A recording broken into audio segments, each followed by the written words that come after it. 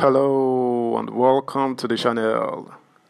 The Independent National Electoral Commission (INEC) has told the Presidential Election Petition Court (PEPC) that the candidate of the Labour Party (LP) Peter Obi failed to show that he scored the majority of votes during the presidential election, hence could not have won against President Bola Ahmed Tinubu, who did.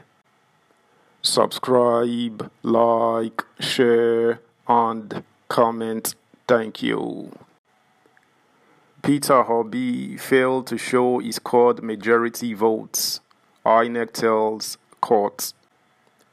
The Independent National Electoral Commission (INEC) has argued that Labour Party's presidential candidate, Peter Obi, failed to show how he scored the majority of lawful votes during the 25th February presidential election. Mr. Obi, who came third in the election, had filed his petition at the Presidential Election Petition Court in Abuja to challenge the outcome of the polls on the grounds of allegations of electoral fraud, among other alleged irregularities. He urged the court to nullify President Bola Tinubu's victory in the poll. He also called on the court to either declare him the winner of the election or hold a fresh poll. Mr. Obi and his party, LP, alleged that Mr. Tinubu and Vice President Kashim Shettima were not qualified to vie for Nigeria's presidency. They alleged Mr. Tinubu was convicted of drugs-related crimes and forfeited $460,000. They also accused Mr. Shettima of double nomination by their party, the All Progressives Congress, APC. The petitioners contended at the trial of the case that Mr. Tinubu was not duly elected by the majority of the lawful votes cast at the election. Mr. Obi called 13 witnesses to back his claims.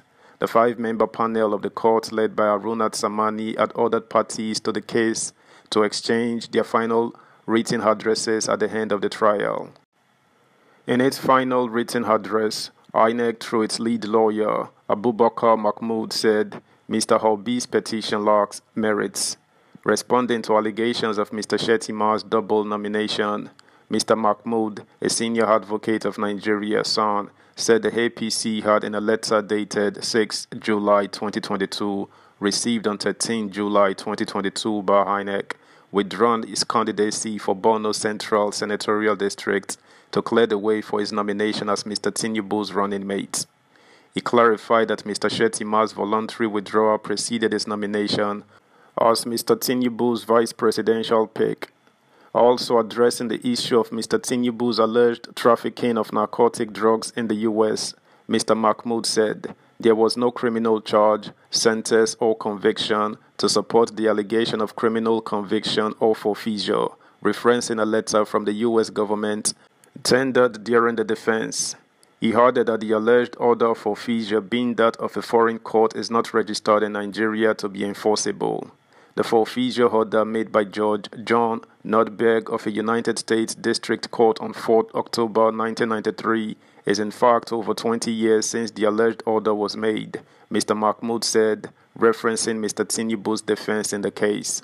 On the issue of INEC's failure to upload polling unit results of the presidential election to its result viewing portal in real time on 25th February, Mr. Mahmood said that electoral officers could not transmit the image of the results to the IREF portal due to the technical glitch that occurred on the e-transmission application hosted by Amazon Web Services. This technical glitch was eventually resolved. INEC's sole witness had, during his testimony, tendered the Amazon Cloud Trail in support of the claim that there was a technical glitch on the Commission's portal during the presidential poll. Mr. Mahmood said the evidence of INEC's sole witness, Lawrence Bayode, an assistant director at the Commission's ICT department, was uncontroverted. Mr. Bayode, during his testimony, stated that he was one of the persons who designed the INEC e-transmission system and helped resolve the technical glitch that occurred on Election Day.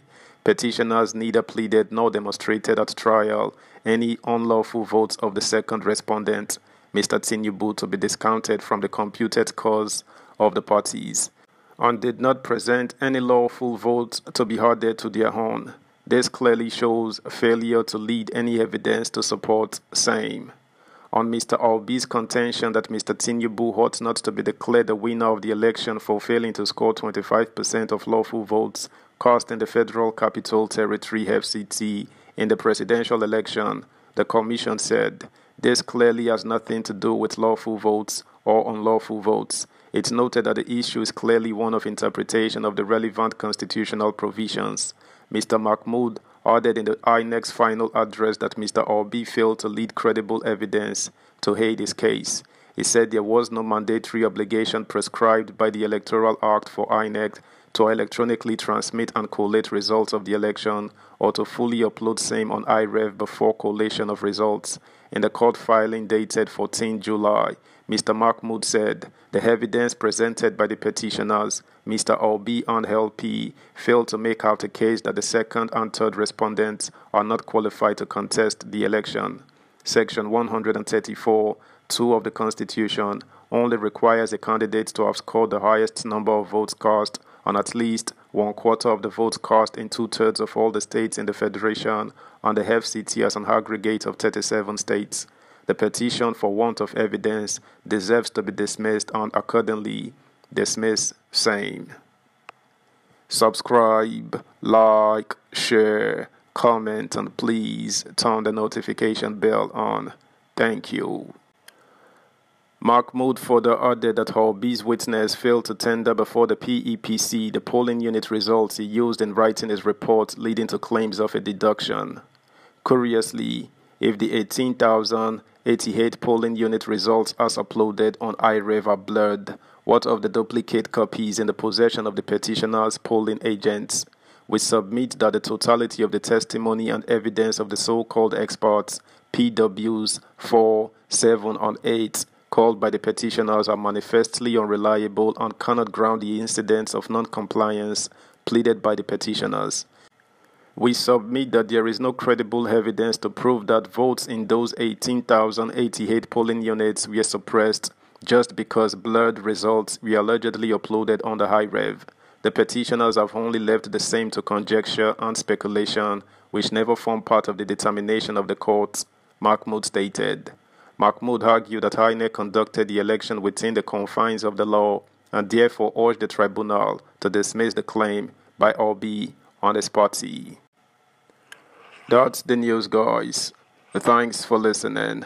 Until next time. Bye.